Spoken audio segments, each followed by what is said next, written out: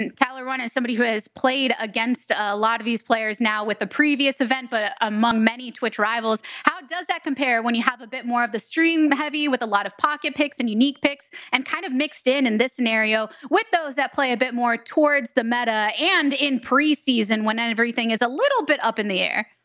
That question was way too long, and I missed all of it. But let me tell you about myself real quick. I'm 6'5", 255 pounds. I once bench press rep 225 for 33 repetitions. I could get 450 on bench press right now for a single. I squat 600 pounds. I'm a freak.